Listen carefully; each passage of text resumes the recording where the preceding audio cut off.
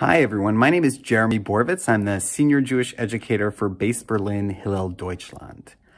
I want to talk about rocks, or stones, or evans as we say, because there are actually two stones that appear in this week's parsha, which I think are really interesting.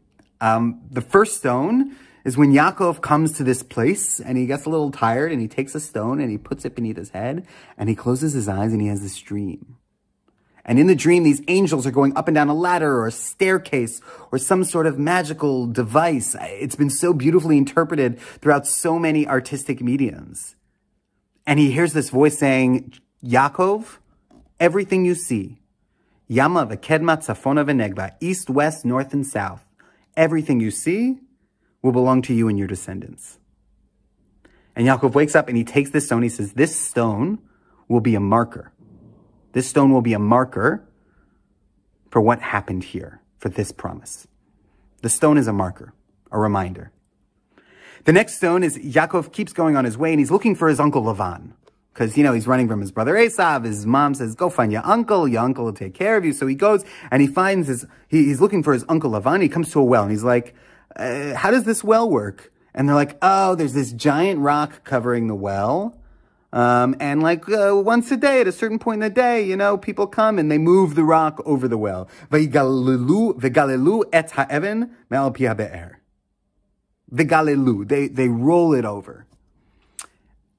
And then Yaakov's like, hey, do you guys know my uncle Lavan? And they're like, oh yeah, that's his daughter Rachel over there. And Yaakov is so excited that he goes and he moves this massive stone covering the well by himself. This superhuman feat of strength. It's awesome. And it says, Vayigal et ha'even. The Sfat Emet actually has an amazing commentary. It says, Vigalelu is shortened to Vayigal because it's close to Vayigael, and he revealed. What was he doing? Actually, when Yaakov moved that stone, he was revealing all the secrets, all the promises of the universe. And Rashi even goes a little bit farther. What was it like when Yaakov removed this massive boulder from this well? It's like he uncorked a bottle of wine. There was a richness inside. We just had to get rid of the cover. In the first story, the stone is a marker, a reminder. Remember what happened here. In the second story, the stone is a barrier, something stopping you from getting to the richness inside. I think one of the lessons from this week's parsha is that barriers are really just reminders. Sometimes in life, and especially now, we're in this situation where we have incredible difficulties, things we couldn't have even imagined. How will we remember the difficulties we've encountered? How will we remember this time, and how will we remember the richness we found underneath? Because in the midst of the difficulty and the disease and the terrible sadness, we've also found incredible connection and all new possibilities.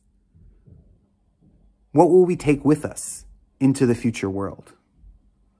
What are the reminders we can serve for ourselves to see barriers as simply a bottle of wine waiting to be uncorked? I wish all of you, as you continue into this winter and find yourself in further difficulties, that you learn to see barriers for the richness that's underneath. And that you remember that these difficulties give you a strength that can take us all into the future. Shabbat Shalom.